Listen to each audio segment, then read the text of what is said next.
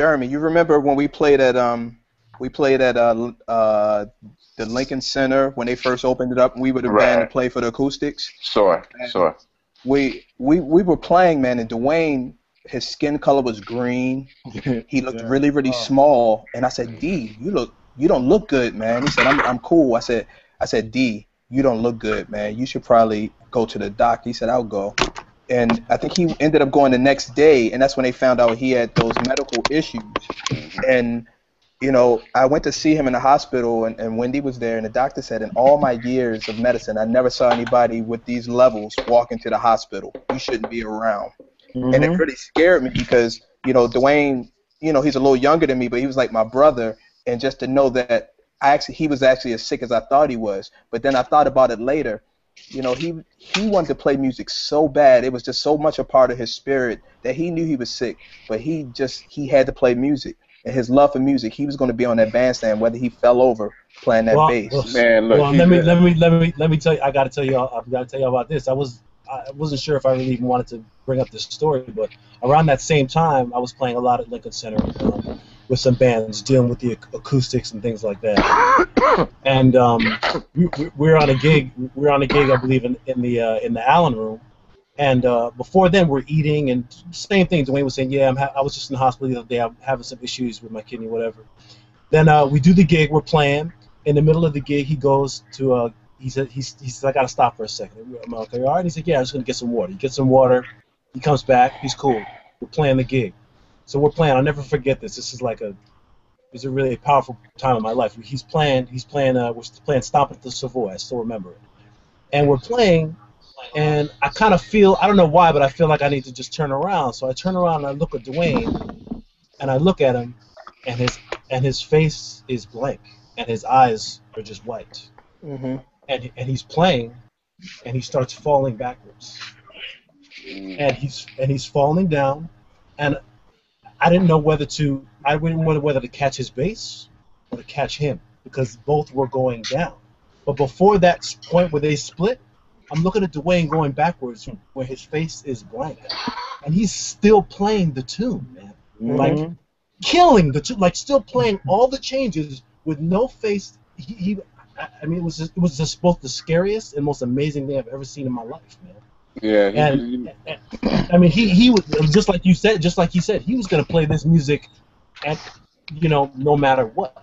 And he never complained about anything. He never told you, we all have struggles, and I'm the first to see my friends start complaining about some shit. He was just not like that, man. I mean, he's just a proud, strong person, just a proud and strong man. And what do y'all think made him so driven that way? Because sometimes, I mean, let's get real. Sometimes there are people who recognize the end of the road, and they see that, and they become driven to a certain respect because they see that coming. I mean, what was it about him that made him so driven?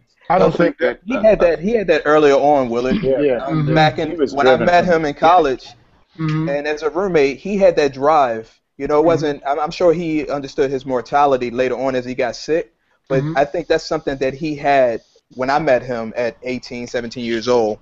He was just very mature beyond his age, and it wasn't that he loved music; he was music. Yeah, I think that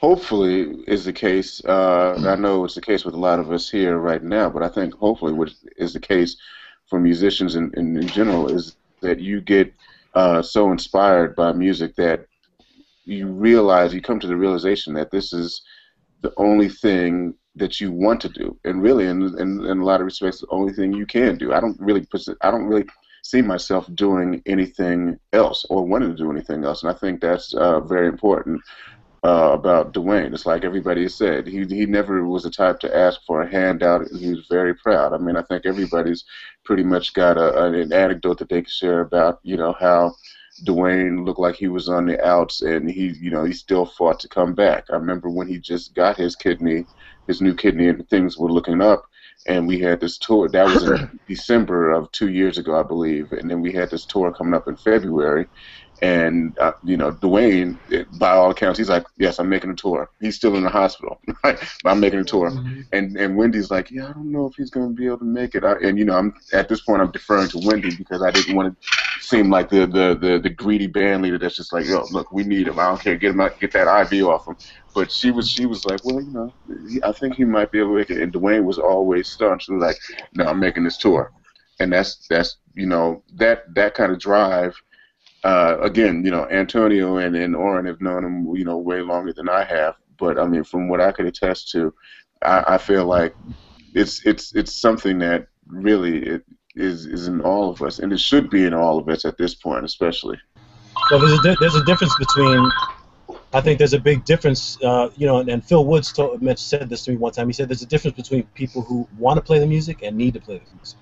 And I think Dwayne needed to play music, and I know I needed to play the music. Yeah, you're right. But I think, as Antonio said, he was music, man. That was everything. He just was music. There's also the other element to add in there, I mean, is that Dwayne was an amazing father and husband. So there was a certain point, I mean, we can all talk about, you know, the music that was in him, but he also stood on that bandstand when he knew he couldn't for that family. Yeah. And that's I mean, being a father myself and all the other fathers that are lined up here, there's many a times we don't want to go do the gig, you know. But what really gets us up out of the house to go do the gigs, those 2 or 3 or however many people are in the house that you have to support.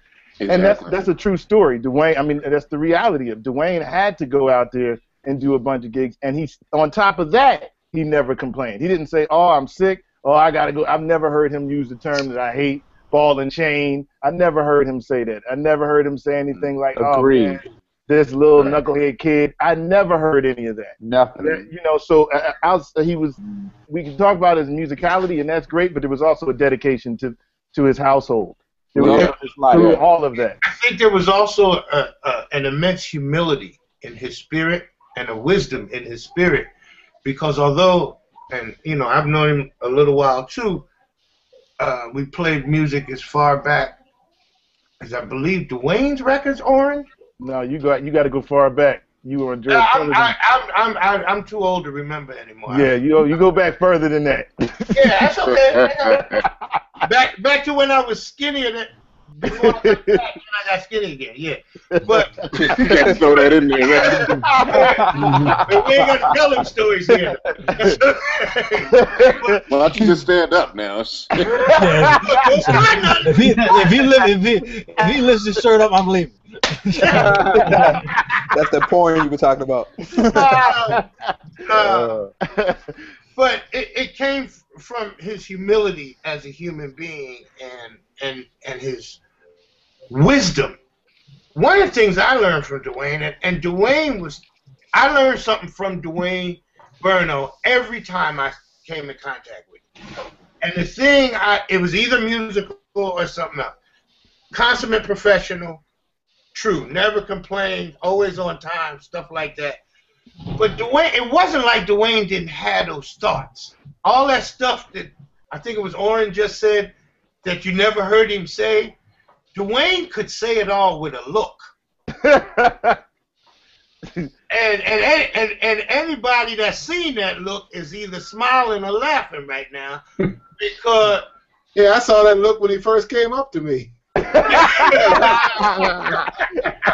Yeah. But you know, he would always, if he could sense with me personally, and I personally never was the one who had the reputation of holding my tongue. And a lot of times when Dwayne was on the set, I could be cool because I know I wasn't alone. He'd look at me and say, with his eyes and with his spirit, say, "Look, man, we in this thing together, and we'll get out of it and through it together, and it'll be cool." And a lot of times, that got me through, and it taught me a lot. You know, it's real important to keep trying to grow. I think his humility, the professionalism, and the way he was always adding the music was because he was always learning. You know what I mean? So he was always growing. and you have to be in a certain kind of state of humility to learn, because a new idea can be grafted onto a closed mind. Yeah. I think he was humble when it came to music, and he was also humble when it came to life. Yeah, you know, I'm I think, saying across the board. Yeah. Yeah, and you have to be that kind. You have to have that kind of humility to be even get anywhere near to be the close to the kind of man that he was, and that's something that is missing, and that I'm going to miss about him.